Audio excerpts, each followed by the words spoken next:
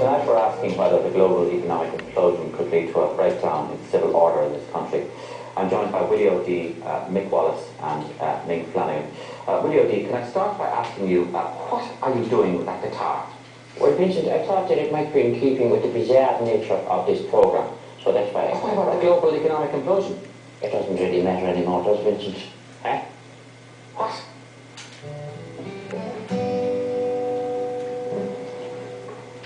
Tonight with Vincent Browne. He's on before we hit our beds. Ah, that's very good. That's very good. Watch politicians torn to shreds, like a feral cat that's tying with a mouse. Every night he's in my house. Very good. That's very good. A glint of mischief in his eyes. All right. He tells you that you're telling lies and loads of other stuff that hadn't previously been planned. That's very good. Now I understand what he's trying to share to me and how he struggles for his sanity. All alone here at TV3, you know that you are finished in this town. That's lovely, Mick Wallace. That's lovely. Has he been on tonight with Vincent Browne? That's lovely. Tell us about Mick Wallace.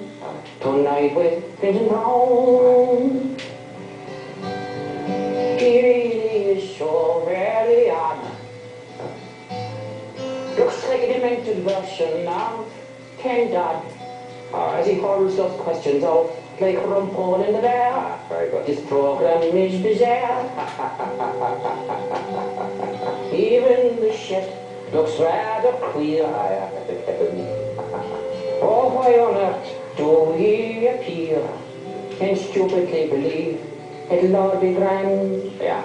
Now I understand That's lovely. Oh, Ming, that's lovely. That's lovely, Ming. what he's trying to share to me. I love the box, Ming. And how he suffers for his sanity. That's lovely.